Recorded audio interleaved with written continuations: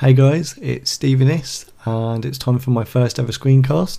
Anyone that views my blog a lot will realise that I do a lot of application reviews, but I've never actually done a demo of one like this before, so please bear with me as it's my first attempt. But today I'm going to be looking at a program called Reader, which is an RSS program based to sync with the Google Reader feature. So anyone that's got a Google Reader or a Google account should use this program if they're keen on RSS feeds. For anyone that's never used an RSS program before, hopefully it will open your eyes as to what they do, the benefits, etc, etc. So if you just look at the sort of opening window, this is Reader in its minimized compact view, which makes it easier to fit on the screen, and it's quite a nice way to view it because you can keep other windows up at the same time and look through all your feeds as well. So as you can see down the left hand side, you've got all your unread items, which for me is quite a lot, 2,793. I need to get reading, I don't have the time.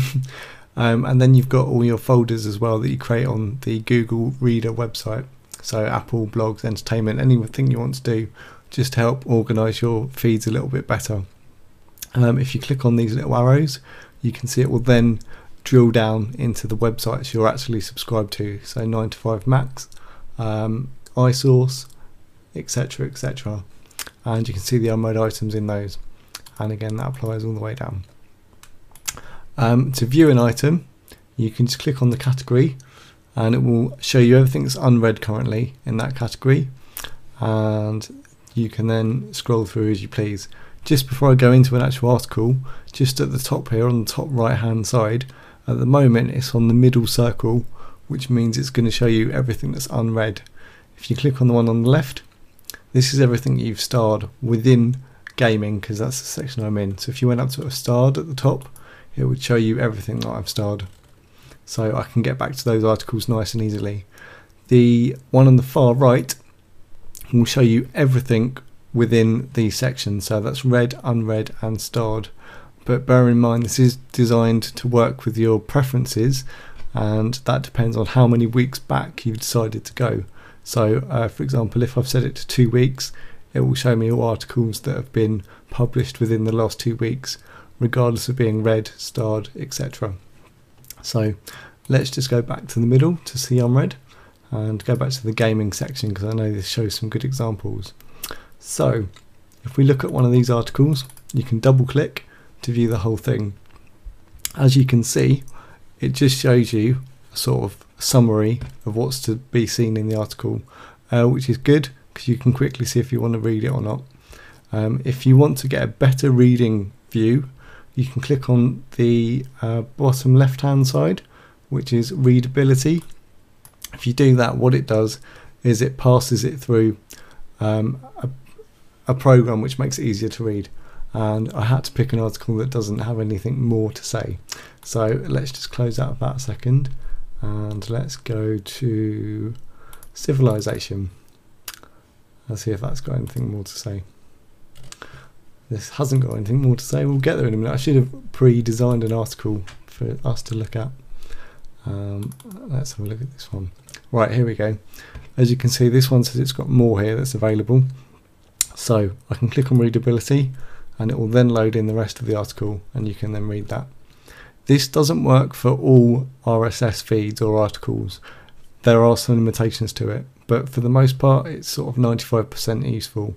Whilst you're in this view, you can do various different things. If you right click, actually that's when you click up here, you can send it to readability, which I've already done, mail link, or you can open it with Instapaper or Google Mobilizer. And again, up here, if I wanted to, I can tweet it as well, so I can send it straight to Twitter. I can also send it to Instapaper straight from up here, and I can copy the link. These are configurable. There's loads more you can add, which I'll go through later in the preferences, and you can do various different things.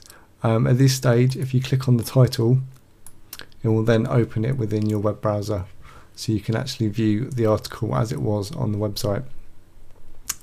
There you go. So that's pretty simple, pretty straightforward. So again, to close it, you can either click on the little cross, which I just did, or press the escape key. Now, if you don't want to view it in this compact view and you want to see more of what's actually going on, you can actually read the feed as you scroll down. You can go into its full size mode, which is done by clicking on the little arrow down here, or by in the view options going to layout. So if you do that, it then goes full screen. So you can then see the articles as you scroll down them, which is a much quicker way for reading through articles. You can just see if you want to read it or not. If you don't, just scroll by it and it gets marked as read and you can continue on. And yeah, it's good if you want to have a quick look through everything, whereas the compact view is better if you've got lots of stuff on your desktop and you just want to have a quick look. So that's basically it. You can obviously mark all things as read if you want to, or you can do a search within the items that are available on your screen. The search is one of the most recent features to be added, so it's still being enhanced, etc., but it's getting a lot better. But let's just go into the settings a second, or preferences as Mac call it, and you can see you can change things like the Google account it's connected to, the unread count, which is shown down here. If I had less than 1,000 unread in the bar down here, it would show me, and it would show me the count, which is quite handy. Let me just do that. So yeah, down here where it's dotted out at the moment because I've got over 1,000, if I had 900 it would show me that I've got 900 unread. So let's just go back to the preferences, and you can change the appearance if you want to. So you can change the tint, which is, as you can see, it changes the background from sort of light grey to orangey grey. Not really sure what colour you call that, but you can see the difference. You can change the texture. I'm not really sure what the texture does, to be honest. I think it just makes it a little bit clearer. The contrast, again, changes how strong the tint is on it. The font size and the article row height. You can also change the syncing. So this is what I mentioned earlier on. Depending on how much you're syncing and how far back you go in, you can see that for me, it's syncing all unread items, all styled items, and keeping read items for 2 weeks.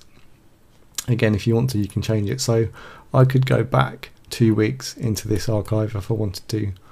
Again, with services, which I said there was lots more, you can copy links, you can add a note, you can send it to Readability, you can send it to Instapaper, send it to Read It Later, you can send it to Pinboard, send it to Delicious, send it to Zootool, you can tweet it as I've already shown, you can email it, you can use it with Instapaper Mobilizer and Google Mobilizer, and you can view it in your browser, so that's entirely up to you. With regards to reading, you can have a confirmation when you mark it as read, change the font, and you can control, how you do those things. So it's up to you how you do it. And there's also lots of keyboard shortcuts available. Another great feature is if you've got an Apple Magic Mouse or a Magic Trackpad, you can customize the gestures. So if you swipe left, for example, you toggle viewing it in the in-app browser, which I'll show you in a minute. If you swipe up, you go to the previous article, down the next article, pinch open is readability, pinch close turns it off again. So it's entirely up to you, and again, you can customize these as well. So if you wanted to do pinch open being to Twitter, you could do that, no problems at all. So it's all pretty straightforward. So that's pretty much it, to be honest. As I say, with the built-in browser, what you can do is if you go to an article and use the arrow keys or the swipe, you can press the right arrow key and you can view it within the in-app browser, which is helpful if you don't want to open it in the new browser. But again, it's entirely up to you. So yeah, this is Reader. It's great if you use RSS feeds. If you don't, you're not going to want to use it. If you read a lot of RSS feeds, then it's perfect. It's probably, I've used a few other RSS readers and they're not as good as this.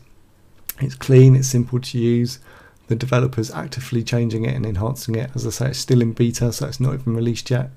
I don't know when it's going to be an official release or how much it's going to cost, but as and when that happens, I'll let you know. But for now, it's free, and I'll put the link to it if you've got a Mac in the bottom of this video. So thanks very much, guys. Hope my first screencast was okay, and I'll be back shortly with another one. See ya.